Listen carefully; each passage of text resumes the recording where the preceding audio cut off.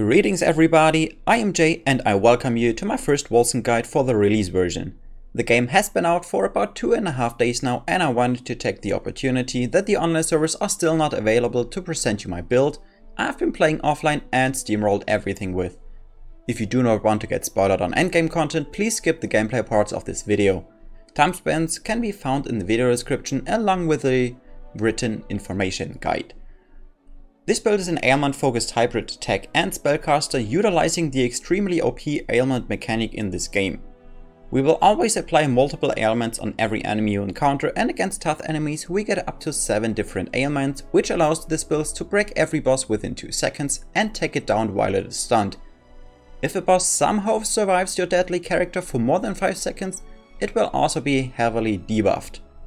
This is an early look on this character since I did not want to spend too much time in offline mode, but I'll make sure to upload any updates on the build on how it functions in the late game. Let's start with gameplay now. So anybody who doesn't want to get spoiled, skip this section with the timestamps in the video description. So we are going to run just one of these mandates just to show off the build. Normal gameplay is you want to spend some willpower with your ether jump, activate your plague burst, use your bleeding edge, and yeah, then you just run through the content.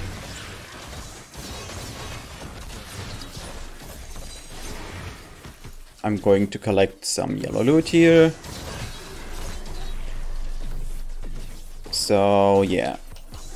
The only thing you really have to, or you really want to look out for is trying to not overspend any of your resource, otherwise you will end up having either no rage or no willpower. So you always want to jump and then use your rage and then jump again, use a rage. So yeah. There's a tough enemy. You could have seen I've also been using my Infinity Blades there. Oh, I need Anorects because I need the purple stuff. And I'm still going to collect yellow loot because I'm quite early into the game, so nothing too special. Character is currently level 51, so nothing too special going on. So, and again, pretty much everything you want to do is spend some willpower, use your bleeding edge,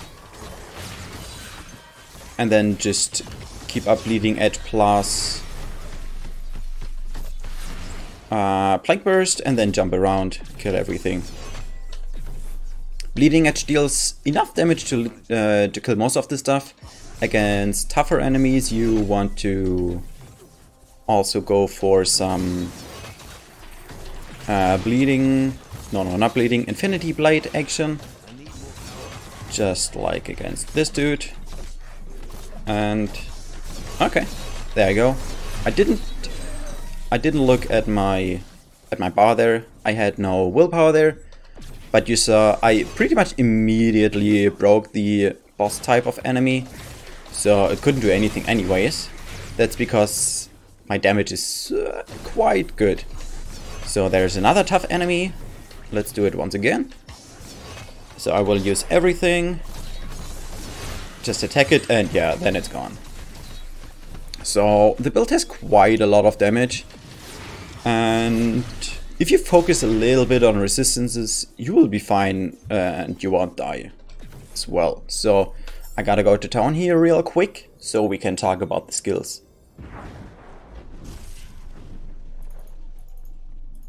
So your main skill that's going to clear these expeditions and stuff like that is going to be Bleeding Edge.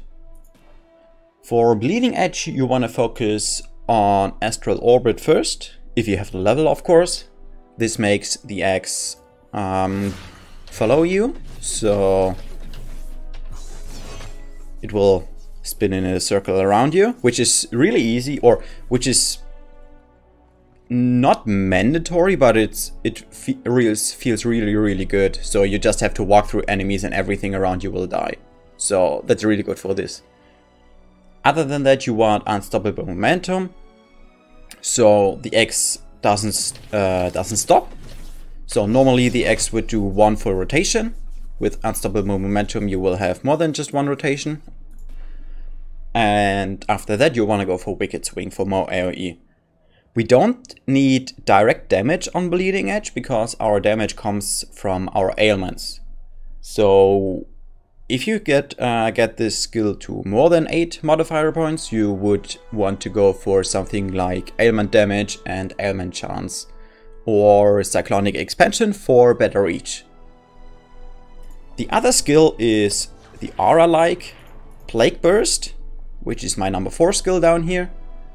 And for this one you want to focus on Noxious Smog first, if you do not need conversion. I'm going to talk about conversion in a moment, but yeah, if you need conversion, Pauper's Last Rites first.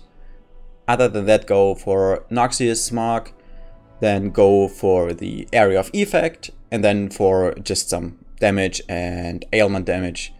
Later on you can use pretty much anything you want. Vitiation, I have no idea how to pronounce that, is a really good choice here. And also, where is it? Corruption's Bloat.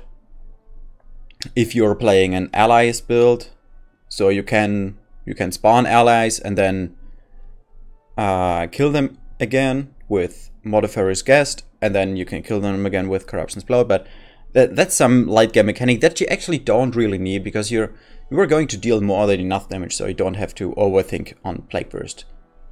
The jump ability I was using is Ether Jump. With March of the Time Devourers, you don't have a cooldown on this skill, but you will have an increased willpower cost.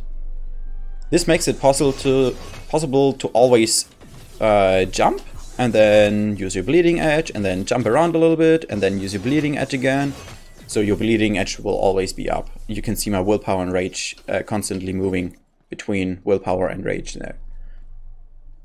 So after you have March of the Time Devourers, which is necessary, otherwise you are not going to have enough rage in order to cast Bleeding Edge, because it has a 300 rage cost, which is super damn high.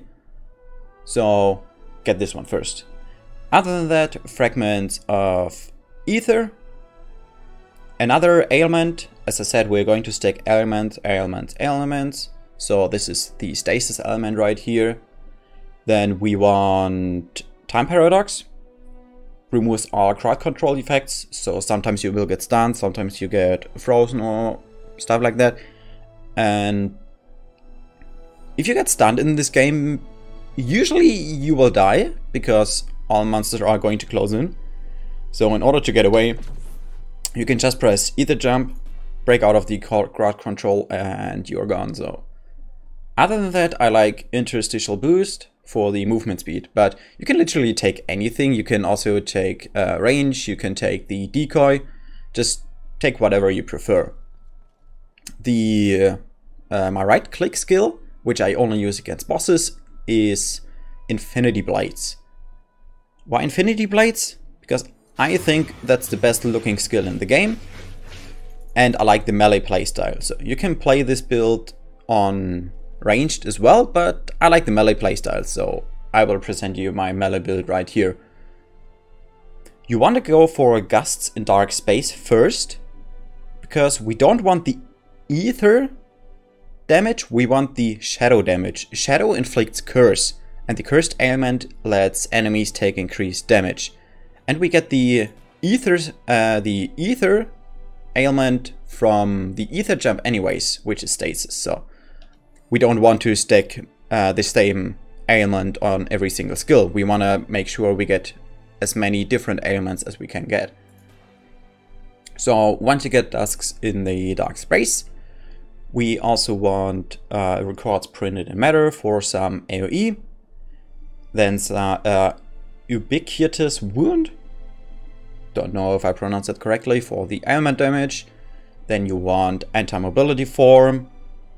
So the skill normally doesn't deal a lot of damage, but since we are going to stack up to 7 ailments on an enemy, if we have 7 ailments on an enemy, this skill will actually deal some really good damage with this rune right here, and then we're going to increase the damage further. But You can also choose something like force shield regen, or a debuff that increases damage taken by spells, so, or the block chance. So you can pretty much choose whatever you want. Really important is just Dusk in the Dark space, because we want the Curse Ailment. Next skill would be Bulwark of Dawn. So Bulwark of Dawn is a healing aura, or like a healing field, but that doesn't deal any damage, so it just regens your health. And usually you can only cast it on the ground. With Divine Omnipresence, the effect will follow you, so if you feel like you need some healing, or if you're going to encounter a boss, you can press it before the boss fight and then jump into the boss fight. After that you want Sacred Grounds, because again we want to deal as much ailment damage as possible, or we want to inflict as many ailments as possible. And since Bulwark of Dawn has a sacred damage base, it will apply weakness. And with weakness we get another ailment that we don't get on any other skill. So Sacred Grounds is really nice here. Other than that, you want to go for some duration and cooldown, and then, or maybe more healing or resistances and stuff like that. You can choose whatever you want in there. The last skill would be, once I have it unlocked, if I do not have a dagger as my main weapon, which I don't have, I have an axe right now. If I would have a dagger, I would go for Mark of Impurity. And for Mark of Impurity, you would go for the ailment damage first. So, where is it? I can't find it right now. Where the hell? What? Defect of Creation. You've probably seen it, so you wanna... there it is. Increase ailment damage on marked enemies. Sorry for that. So you want to go for this one first, then you want to go for the 10% execute on Strange Mercy. Then you would go for Weight of Infamy. I will explain it in a moment why you would go for Weight of Infamy, because we need to slow somewhere, but one moment. And then you would go for something like Big Game Hunting, Wake of Culpability, just more damage or longer duration or cooldown, depending on what you want to go for. Doesn't really matter. If you don't have a dagger as your main weapon, just as I do, I will go for Blood in my last slot down here. The first thing that I would go for is Unrelenting Attrition. This means instead of just creating an area on the ground, you will now have an area of effect that follows the target. The target can be yourself, it can be an enemy, it can be one of your minions. Depending on who you cast it on, or which target you cast it on, the effect will follow the target. Which is really nice. Again, for boss preparation, you can just cast it on yourself and then jump in with all your auras up, and then you will annihilate anything that's around you. Other than that, you want to go for Fear Marches. Increase damage on enemies suffering from damage over time. Our damaging ailments are damage over time, so that's really good. And then you want to go for Grip of Agony, increased duration, because it only has a base duration of 5 seconds, which is relatively low. You want to have a higher duration, so there is time for failure as well. Other than that, you want to go for AoE, health regen, ailment chance, or organic failure. So movement speed for enemies inside the area of effect, which I will get later too. Same as for the Mark of Impurity, you want to have it slow somewhere. That's it for our active skills. Let's go over our passives. Here we are. And as I said, we are going to stack ailments. So the first node you want to go for is Attrition Strategist, with the material status ailment chance on the way there, because you will level up with Bleeding Edge, and Bleeding Edge will be your main damage dealing skill. Since Bleeding Edge will do bleeding, which is a material element. You want to have the material status element chance here. After attrition strategist, you want to go for insidious decay. This means you will, instead of just inflicting 1 stack of ailment, you will now inflict 3. Then you want to go for power of the first man, which is over here. So you wander over here, power of the first man. So instead of 3 ailments, you will be able to inflict 6 ailments because you multiply the number of ailment stacks per infliction. And then, as soon as you have the gear for it, so as soon as your skill doesn't only deal rend damage, but also something like burning damage, you want to go for Grievous Afflictions and also Immortal Offering. If you don't have the gear yet, I found my first belt, I believe, on level 30 something, so it might take you some while to get the gear. You can go for Feast for the Crows first, some Life Leech. It feels really nice, some additional regen because you don't have a lot of regen in this build. Bestial Frenzy for some additional damage because you're going to be within range of a lot of enemies usually. And then you go for Branded Burst for some really strong defensive options. So Branded Burst lets you get stacks, and each stack grants you damage reduction against the next hit, but each of these hits will remove 1 stack. So it's a lot of damage reduction if you're on a fast character and you don't take a lot of hits. After that, I went for a Backline Raider just for some attack and spell speed, just make the build feel a little bit smoother. It's not really necessary, but it just feels better. After that, I went for Retaliator. It's a little bit of damage, and since we don't scale with crit, it doesn't really matter that we lose the critical strike chance here. My next thing I would like to pick up would be Second Wind, which is a lot of regen if we get below a certain point of health. And then we want to go for Persistence Hunting. This grants us 25% damage to enemies with impaired movement. And this is why I said you want to have either Organic Failure on your Blood for Blood, reduces movement speed, or the Weight of Infamy, so your marked enemies are slowed once you have the fifth skill down there. So this will be a lot of more damage here. I don't need it right now, I just went for the defense first, so you can pick it up earlier as well if you want. Other than that, you might want to pick up Blessed Mana. If you pick up Blessed Mana, you want to change your Plague Burst to the Heal Globe rune. Chance for explosions to drop a Health Globe. So this buff will be up pretty much all the time during expeditions and stuff like that. So a lot of resistance score here. 40% isn't that much, but you can feel it.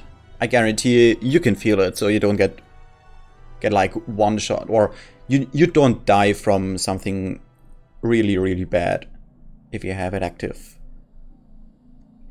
Other than that, you can pretty much take everything. I was thinking about Academic Fieldwork as well, or Duty to Exterminate. Duty to Exterminate only because of the max willpower. Because if you have more max willpower, you can jump a little bit more often until you need to cast your Bleeding Edge, and the other way around as well. So it just makes the build feel a little bit smoother. This is also the reason why I have the Emotional Intelligence up here for 150 max willpower and rage. If you feel like we need a lot more damage, then you would opt out of Retaliator and you would go for Primordial Insights. So if you want to build this character based on crit, you want to swap these two for each other. But I feel like I'm dealing enough damage, so I wouldn't say it's really necessary. The character is currently purely on wisdom, like 100% every single point I got is in wisdom. If you want to go for the crit I just talked about with Primordial Insight instead of Retaliator, you want to make a mix of ferocity and wisdom, but I didn't try it. Maybe it will be necessary, maybe in the later stages of the game, but right now you saw that I've been dealing way more than enough damage. Okay, let's go over how the ailment stacking works now. So, usually one skill can only apply one ailment. If we take Grievous Afflictions, every skill can now 2 ailments. What that means is, on our bleeding edge, we want to have a secondary ailment, which means, in my case, I have toxic damage added to attacks. And this can be quite low. You just need to have one other stat, one other type of damage on your gear somewhere. And for bleeding edge, it's important. If it's on the weapon, it doesn't work for bleeding edge. So I have it on my belt. I have some toxic damage added to attacks. So you can see I have bleed stacks and poison stacks application with bleeding edge now. But we are not only using bleeding edge, we are also using spells, and we want to get as many elements as we can possibly get. So this is where the Plague Burst comes in. Enemies that die within the Plague Burst area of effect will leave an explosion or explode, and then they will leave the smoke cloud. The smoke cloud and the explosion can both apply ailments as well. Normally this would be poison, but I have the conversion, toxic to fire damage, so I will apply burn with the Plague Burst, and then I have lightning damage added to spells on my catalyst, so I will apply poison and burn and shock with my Plague Burst. So we're already at 4 ailments that pretty much always proc while you're running through enemies, because bleeding edge kills stuff, then Plague Burst will explode, and the explosion will apply the other ailments to enemies around the enemy I just killed. So 4 ailments right here. But as I said, we are going up to 7 ailments on an enemy. The next ailment will be coming from Ether Jump with the rune Fragments of Ether. Enemies near the beginning and end of the teleport are inflicted with stasis. So if you jump into a pack of enemies like that, the enemies will be inflicted with stasis. So they will be inflicted with all these elements already. The next one, which is only important against bosses, will be our Infinity Blades. The Infinity Blades with the Ether into Shadow damage conversion will make Ether Blade inflict Cursed. Also Shock, because we still have the lightning damage added to spells, but the Curse is really important. So we are up to 6 ailments now against a single target. And to top that off, we also use Bulwark of Dawn with the Sacred Grounds. What that means is that our Bulwark of Dawn will deal sacred damage to the enemy and will apply weakness ailment. So we are up to 7 ailments. And because we have Immortal Offering, if we kill an enemy that has an ailment stack on the enemy, we get 5% damage. But now we have, well, we have more than just 5 stacks per ailment, because once we apply it, once we apply an ailment, we already have 6. So we apply one stack, just like that, and then +2, so we apply 3, and then we double it. So we apply 6 stacks as soon as we apply our first ailment. So we will always get the maximum effect out of Immortal Offering.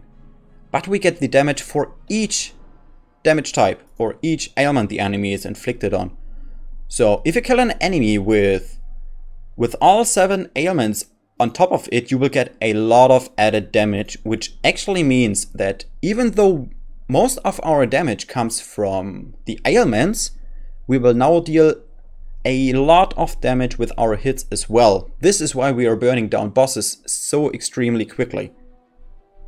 Because we have all the ailments stacking on top of the enemy. Every ailment will deal damage, no matter if there are other ailments on the enemy. And then we are also going to deal a lot of damage with our blades and bleeding edge. So just a lot of damage. You've seen it, and I will go in there and kill the boss later on. Which, okay, there's no boss, but doesn't matter. So now we get all the ailments. The perfect example would be you have, which I don't, would be that you have fire damage to attacks. So your bleeding edge inflicts bleed and burn. And then you have lightning damage to spells, which I already have. Because then you would you wouldn't need this rune. Instead you could take something else, for example the health globe rune in here.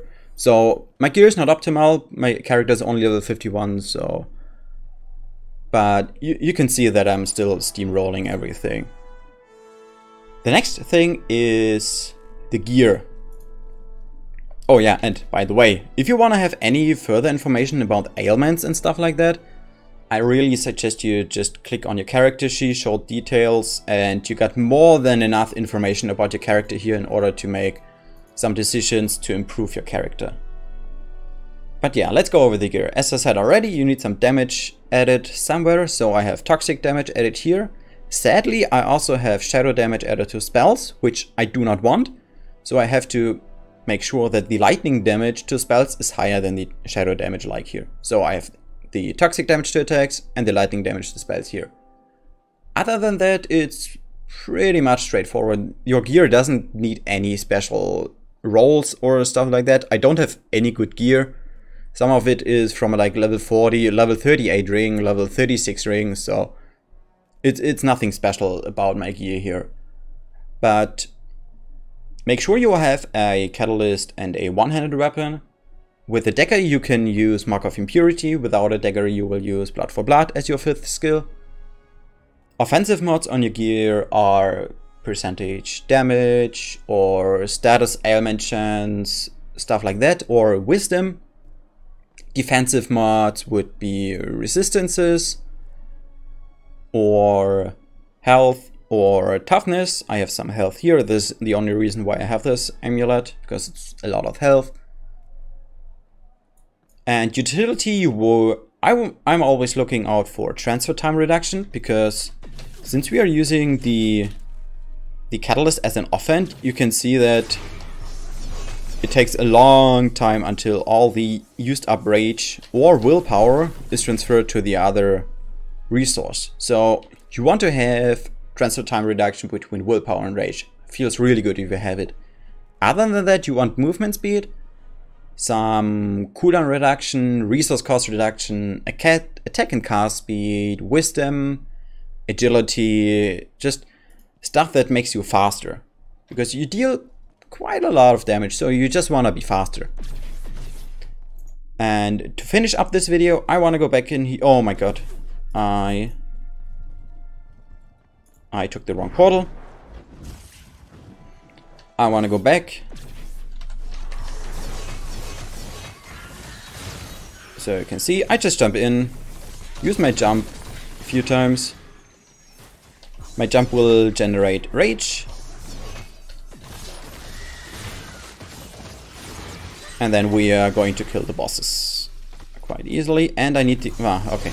I'm not going to collect this gear right now. There you go. Just killing all these.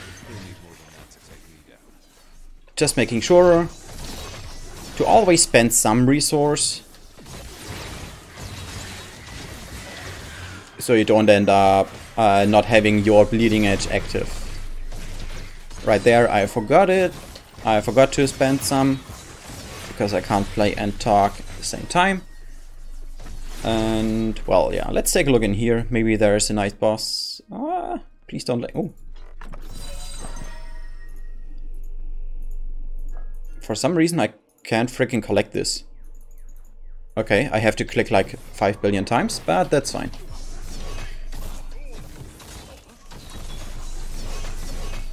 So you can see these stacks down there are the stacks from my passive I've been talking about. So with these decks, my bleeding edge without the bleeding already deals huge amounts of damage. Okay, well, that's it. Sadly, there is no big boss, but I think you have seen the video, or you have seen the boss kill in the video, so you don't need any special gear, just need the skill setup. This build is not like super boring to play. You always have to keep an eye on your rage and willpower.